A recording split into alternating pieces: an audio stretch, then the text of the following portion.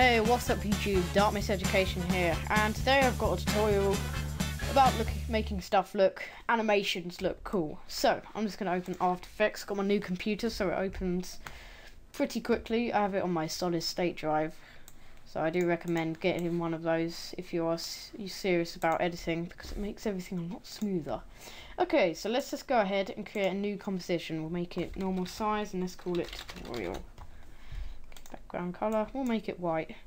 Yeah. Okay. So first of all, if you don't know this, you can just create a basic background. Looks kind of nice. Create a solid, call it PG. Okay. So what you're going to be learning today, or what I'm going to be teaching you today, is how to make animations look realistic but nice at the same time. So you got to get that sort of balance, and I've sort of learned from just doing animation how to do this. Okay, so let's just get a gradient. Okay, here we go. Ramp. I can't remember what it's called yet. So you can set it to a radial ramp, or if you want, keep it. You probably know what I'm doing by now. Okay, so set this one to black, and this one to white, and then you can just increase the end of ramp like that, like so. And if you want, make this a little lighter, like that. Okay, so there we go. We have a decent background. Looks okay. It doesn't need to be anything too special. All right. So what you want to do is you can choose whatever you want. I'm gonna do it with some text. So just gonna change it font. Doesn't matter what font you use, I guess. Okay, get Nilland Black. This is a font that I downloaded from the internet, from a website that I will have in the description. Okay, animation. Then we'll create a new box. Is that cool? Okay, so what I'm going to be doing is a technique called typography, or well, no, it's not a technique, it's a thing. Okay, so let's just scale this up and make it all look nice. And basically what you're trying to do is kind of create almost a shape out of the text, and that'll look quite good. Try to get so I'm just going to try and create a cube out of the text, and then I'm going to animate it. So what I'm trying to do is create an animation that's sort of say if you're running, you're not going to stop instantly, are you? You're not just going to stop straight away. You're going to slow down, going to stop, going to go a little bit past your destination maybe, and then you're just going to come back. And so that's sort of what we're doing. Alright, so get your animation thing here, this one, let's put this on top, and what I'm going to do is animate the scale. So let's start at 0 and make it go, oh, opened up Photoshop, and then we're going to go all the way to 15 frames. I'm doing this in 30 frames per second, by the way. Okay, so 100%. We have encountered a problem, and you're likely to encounter this as well. When you scale things up, obviously it scales from an anchor point, it can't scale from somewhere random. So we're going to put this right here, so it scales evenly. Or if you want, you can put it anywhere really. Okay, so let's put this to 0 and just animate it coming out like this. I do recommend putting motion blur on after you're done. So now we've got that. That doesn't look right. Not really anyway. So what we're going to do is go a couple frames into future. No. Let's, instead of doing that, you can do it two ways, but I'm going to do it this way. Make this go about 120, and then got a couple frames there, change that to 100, and you can make that go back a bit. So that will create the effect of sort of going back a bit, but it still doesn't look quite right. So what you can do is make this frame and this frame easy ease, or you can select them and do that. There we go. You can even make this one easy easy if you want. Easy ease, yeah. So there we go. It's a cool little animation there. Looks professional. All looks cool. Make sure to center your stuff unless you're going for that sort of stylistic look. Okay, so that's roughly centered. As long as you get it so it looks centered in your eyes. Doesn't need to be exact. Okay. So then we need to animate these guys. So what you can do is have it so it comes down in different ways. So this one, this is just purely improvised, by the way. Let's move the anchor point to, let's move it to there.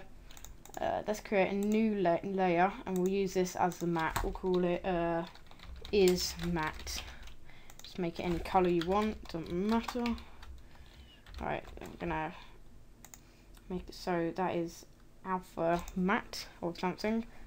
Normally just trial and error really.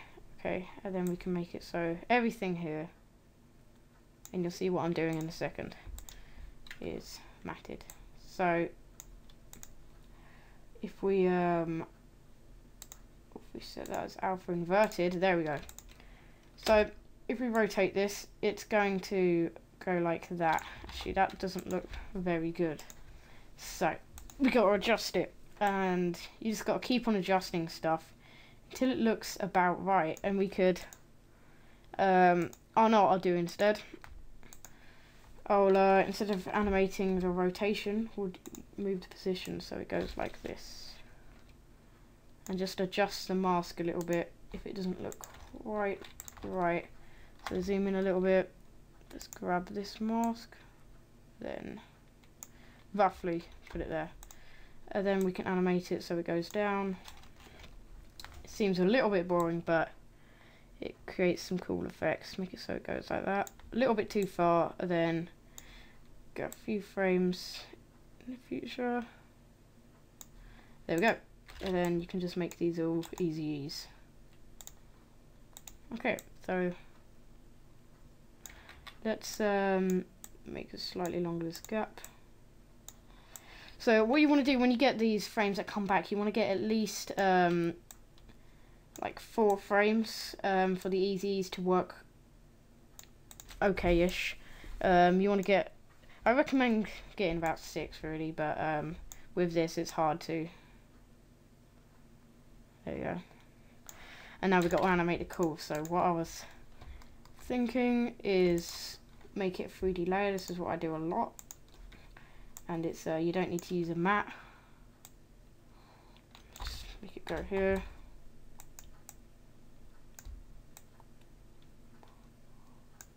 Okay, and then let's change the point here. Yeah, let's change the thingy. Okay, the anchor point. So get the X rotation, which is this one, and just find a point where it just about is invisible. Let's try 89. Let's try 88.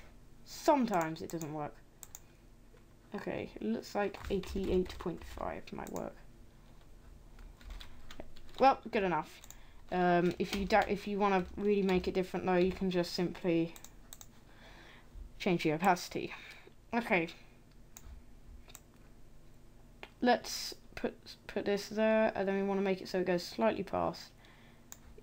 And then go a couple frames, if you're sure. One more should do it. And then let's just put this at like 1. Let's put it on 0. Okay. Might make it look more natural if it's not perfect, so don't know. Okay, little things like that make a difference. Let's make this slightly longer. Okay, that's pretty neat. That's alright. So, good way to make this look even better is to add a bit of motion blur. So, you can adjust your motion blur settings in the advanced tab on the composition settings, and the shutter angle is how you adjust them. Lower it is, the less; higher it is, the more. So let's put this to 180, which is the default.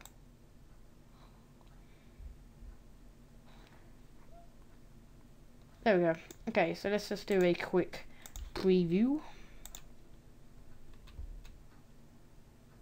There we go, that's it. And can make stuff look quite cool. If it needs to be a bit faster, it's a little slow, you know, you can adjust it. But this is just a short tutorial on how to do stuff like that. You can do it with all things such as shapes and just anything really. I've even made an intro for Yo-Yo Max 12, which uses this frequently in it. So go check out our channel. Link in description for Yo-Yo Max, and you can see the intro that I've made. You'll have a video up on Friday the 5th or 6th. Okay, thanks for watching guys. Subscribe if you want tutorials every now and then. So yeah, thanks for watching.